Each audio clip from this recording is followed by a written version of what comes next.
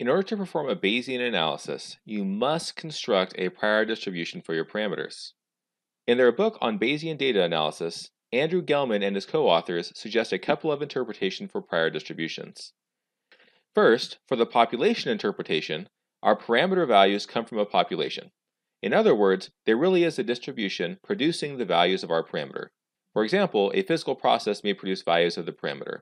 Secondly, and most commonly, is the state of knowledge interpretation, in which the prior distribution quantifies our beliefs or knowledge about the behavior of the parameter. There are various ways to partition prior distributions, and we're going to talk about several of them. One partition is subjective versus objective. A subjective prior is a prior distribution that is constructed based on your beliefs about the behavior of the parameter. This essentially corresponds to the state of knowledge interpretation. On the other hand, we have the objective prior. An objective prior is a prior that attempts to minimize personal beliefs in determining the prior. Often, these are chosen in a systematic way and may not consider any prior information. Another partition of prior distributions is informative prior distributions versus non-informative prior distributions. An informative prior distribution attempts to formally quantify what is known about the parameter so that the posterior is as precise as possible. A non-informative prior attempts to be intentionally vague so that the prior's impact on the posterior is minimal. It's similar in spirit to an objective prior, but it is probably not going to be chosen systematically. For a non-informative prior, the goal is to essentially let the data have the most say in determining the posterior distribution. One can also make a distinction between a proper prior distribution and an improper prior distribution. A proper prior distribution is really just a valid statistical distribution. If it's a PMF, the sum of the probabilities over the support is 1. If it's a PDF, the density is always non-negative and the integral over the support is also equal to 1. An improper prior isn't a distribution. It's simply a function of the parameter. The reason it's not a distribution is because the sum or integral of the function over the support doesn't equal 1. My recommendation is to never use an improper prior. The danger is that the posterior won't be a valid distribution.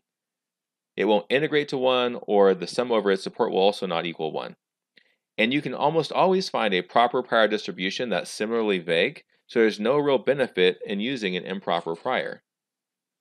I do have to admit that there are some improper priors that are commonly used. A well-known example is that if our data are distributed normal theta sigma squared, with theta being known, an improper prior for sigma squared equal to 1 over sigma squared will result in a valid posterior distribution for sigma squared. The prior distribution doesn't integrate to 1, but the posterior distribution will be valid. Another way of dividing prior distributions is conjugate versus non-conjugate. Conjugate priors are perhaps the best known class of prior distributions. A conjugate prior distribution is one for which a specific combination of data and prior distributions always results in the posterior distribution having the same form as the prior distribution. Note that these are generic distributions, like a normal mu sigma squared distribution, not a specific case like a normal 0, 1. One of the best known examples is that if you have a general binomial data distribution, and a general beta prior distribution for the probability of success for the binomial, then the resulting posterior distribution will also be a beta distribution with updated parameter values. A key aspect of any prior distribution is that a prior distribution should include all possible values of the parameter. Don't stress too much about centering the prior distribution exactly at the true value of the parameter. As long as the prior isn't unreasonably strong, the data should far outweigh the prior in determining the posterior distribution.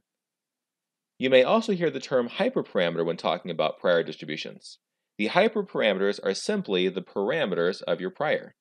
In fact, when you are constructing hierarchical models, your hyperparameters will also have distributions, which will allow you to pool information in helpful ways.